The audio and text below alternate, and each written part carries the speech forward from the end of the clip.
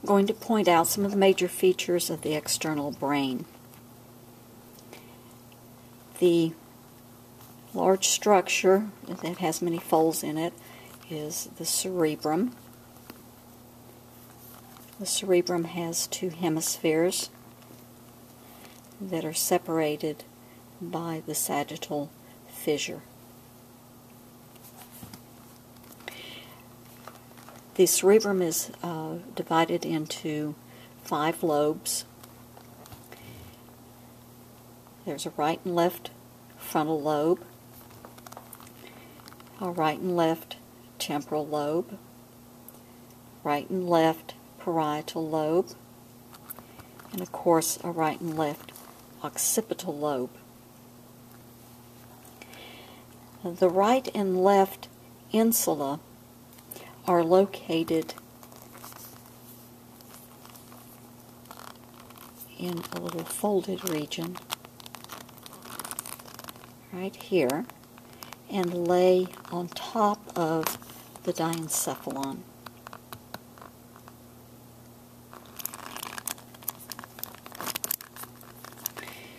Moving back, we're going to find the cerebellum.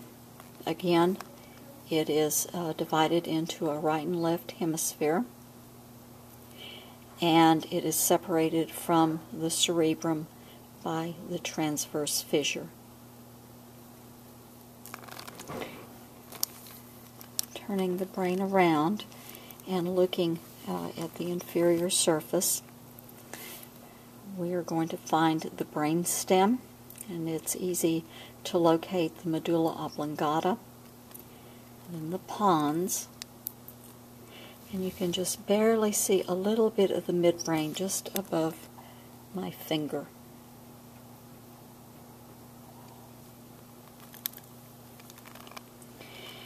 The diencephalon is even harder to detect on the external surface.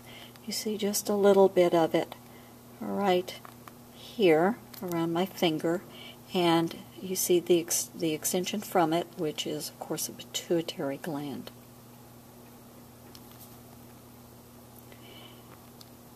The cranial nerves are represented on this model by white lines. I'll go ahead and just point out the first two.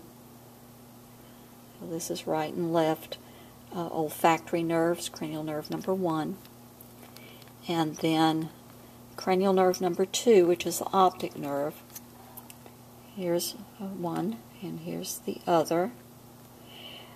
They make a crossed structure called the optic chiasma just in front of the pituitary gland. And in that chiasma, some of the fibers that are leading from the right optic nerve go into the left side of the brain, and vice versa.